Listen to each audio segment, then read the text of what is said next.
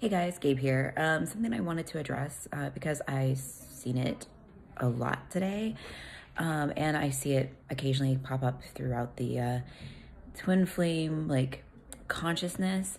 Is what if I have a false twin flame? And I wanted to, I see people come in and they're like, oh my God, what if he's a false twin flame? How do I tell? Like, I want to give up I don't want a false twin flame. And trust me, I've been there. I had a lot of I had a lot of fear, especially in just throughout my journey, that the person I thought was my twin flame, who ended up being my false twin flame, was my false twin flame. And I was like, nope, I'm not gonna have a false twin flame. And I tried very hard to convince myself it wasn't real and it wasn't happening to me, and everybody else could have one, but not me.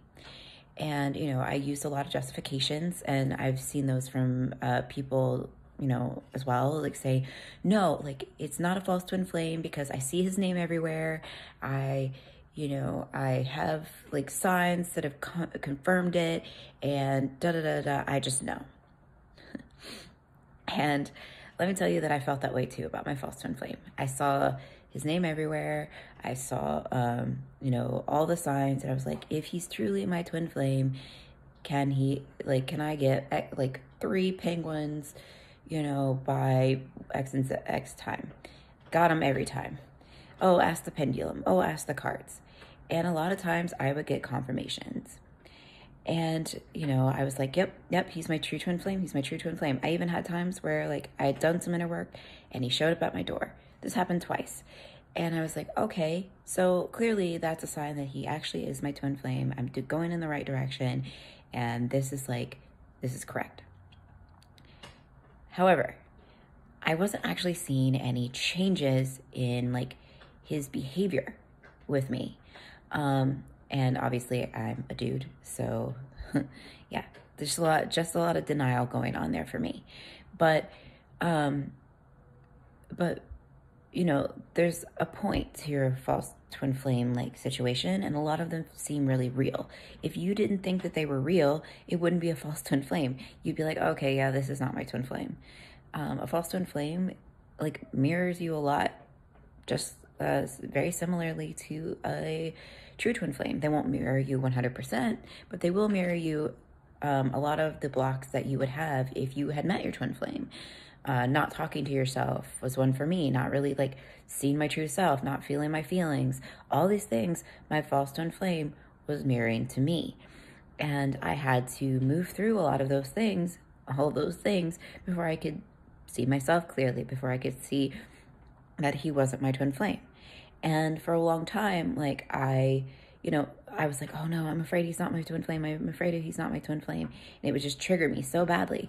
And that's because I already knew in my heart of hearts. And so do you. Everyone is, comes to earth already knowing their true twin flame, because they were created with their true twin flame. You know yourself. You know your twin flame at your core, even if you don't know them consciously. And so yeah, I guess I want to say, I gotta keep my voice lubricated as I'm still in the process of it changing. But,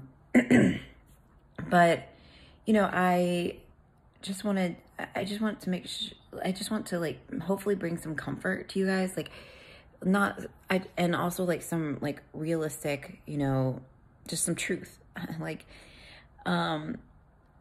Because, it can be very tempting to just double down and say, if this person is not my twin flame, then I don't want any part of it. And, I don't want to have a twin flame or false twin flame. I'm afraid to have a false twin flame. I was there. I understand. It does, it can cripple you of oh my God, I'm afraid. But what's actually crippling you is your attachment to that person. And that's why on this journey, we're asked to have, radical non-attachment, because, God may lead you in a direction just for the purpose of healing, just for the purpose of you recognizing and loving yourself. And that doesn't mean that you were tricked or that you were lied to. Oftentimes you lie to yourself, like I did. And, it's not to blame or not to say oh, you should feel bad for lying to yourself there. There's no judgment. Like you did what you needed to do to, you know, protect yourself, to love yourself in the way that you thought was appropriate. And that's okay. And that's what I did. I was like, nope, he's my true twin flame. He's my true twin flame. Even though I was just like denying it left and right. And in my heart of hearts, I knew. And, you know, it felt really scary, and it felt like, you know, if it's not this person, I just give up. But what I found is like, what God has planned for you is way better than what you can dream up for yourself. If you have someone who you think is a false twin flame, or maybe you are on the fence, you don't know yet, you know, that's okay. It's okay to go all the way there and see, you know, go as far as you can, love them completely. Honestly, when I told my false twin flame that I loved him unconditionally and I would love him forever, blah, blah, blah, that was the moment that I was completely blocked, never heard from him again. And then like a month or two later, Brianna and I came into union.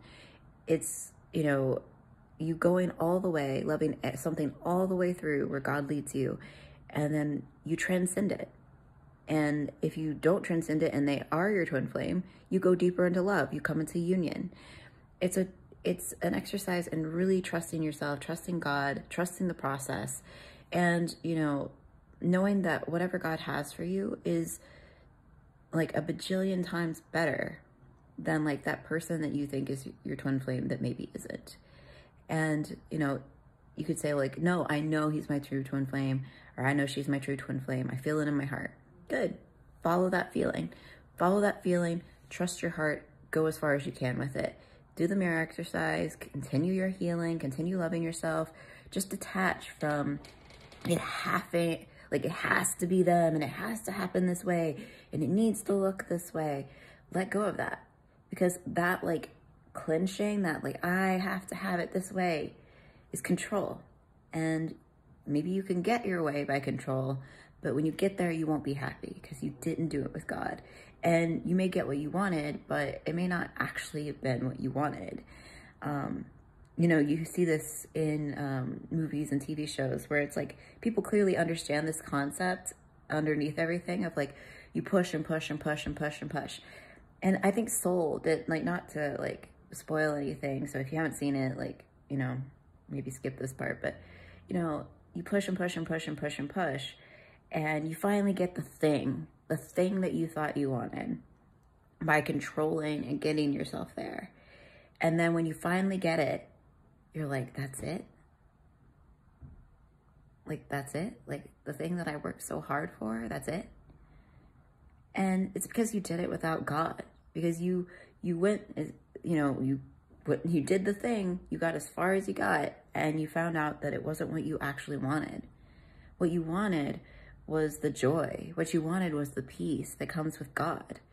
And, you know, you can only have God by following where God leads you, by following that good feeling, by following your heart. And, you know, if you're like, oh, I don't know, like, if this person's my twin flame or not, doesn't matter. Doesn't matter if you have a false twin flame, doesn't matter if you have your true twin flame. The work is the same. You release attachment, you go within, and you claim them there, because they're always right here. And, you know, trust that God, like, created you and knows exactly what you want. Trust that, you know, that your journey is perfect for you, because it is. And, you know, the methods to get there are the same, as far as like doing your inner healing, you know, loving yourself, but your unique journey will be unique for you. And, you know, you may have one or two false twin flames, or maybe you'll have a false twin flame for a very short amount of time, and then you'll get right into union like I did. Like, there's no like set rule. There's no set rule there of like, it has to happen this certain way, because God is writing it and you don't have the full picture. But it is better than you ever thought it would be. I promise you that, because God is just exponentially greater than we can, you know, comprehend right now. Especially like being here on earth and being in like, you know, patterns of illusion and ego. We don't really fully see the love that God brings us. And I just want to also give some hope that, you know, the love that you invest on your journey, whether you find out you have a false twin flame or not, you know, that love is not wasted. That love is invested into you. That love is invested into your true twin flame journey, you know, into your true twin flame union. And, you know, it's an investment. Everything you do to love yourself, to love your twin flame within, to, you know, better yourself on this journey is an investment in you and your union, and it doesn't go anywhere. So yeah, I hope that this gives, you know, Brianna's like sneaking in. I was like, what is he doing? He's talking. Do not turn that camera on me. Okay. I look not good. I need a shower. Okay. Well, I'm going to leave this in. But yeah, I'm just talking about how having a false twin flame isn't necessarily a bad thing. False twin flame. Yeah, like people like you want to convince yourself that it's, you know, not real, that you're the only one maybe not having a false twin flame. It happens to everybody else, but it's not you. But the truth is, like, God is leading you perfectly, you know? Yeah, it's true. Yeah, I definitely still release, you know, pain around my false twin flame. We're like almost a year into our union, and yeah, I still have stuff that comes up for sure. It's definitely a journey. Yeah, it is a journey. And it's like, if you have a grieving process, even like knowing your true twin flame, like that's okay. Like, it's okay that if you know, find yourself like, essential. Yeah, it's essential to like grieve that. But a lot of that grief, it comes from like attachments that you've had to, like, it had to be this person. And, you know, when you, you know, release those attachments, when you like grieve and fully release your false twin flame, truly release and surrender to what God wants to give you, you'll like find peace. You'll find like that the person that God has brought to you, your true twin flame, is everything that you actually desired. And it may not look like that at first. You're like, oh, maybe I downgraded. Like, what the heck? Like, what did I get? But, yeah, as you go deeper into loving yourself, your twin flame will go deeper into loving you and will reveal themselves more and more. Revealing is a process. And it's a process that happens even into your union of revealing how perfect you are for each other. Brianna and I experience this every day of like healing something new. And then like, I can't tell you the amount of times this week she's been like, oh, you look like such a man. And finally I'm like recognizing you again. And like, it's really just like, as we go deeper into our love, we recognize each other more and more because we're becoming more of our true divine selves. And so like, you know, it's okay to grieve a false twin flame. It's okay to have a false twin flame. It's okay to move on, you know, from your false twin flame. It's okay. And if you have one right now or you're not sure, just go through the process. Trust. You will be okay. You will be safe. And like, you are safe, honestly. Like, you're never not safe when you're with God. And you will find yourself coming home to you. No matter what that looks like on the outside, it will feel the best and better than you thought. You know, at least that was the case for me. You know, it's at first it was just like, oh wow, like this isn't exactly what I thought I wanted. Okay. And then as I've gone deeper, it's more than exceeded my expectations. And that's why you let go of expectations, because, you know, God will bring you what you actually desire. Yeah. I feel like I've said that a couple times, and I hope that like really sinks in that it's not a bad thing and you will be okay. It's safe. But yeah, if you like this video, don't forget to like and subscribe for more content on this channel. If you'd like to work with us as Ascension coaches, or you would like a reading, you can find our services at sacredtwinflameunion.com. And otherwise, we'll see you in the next video.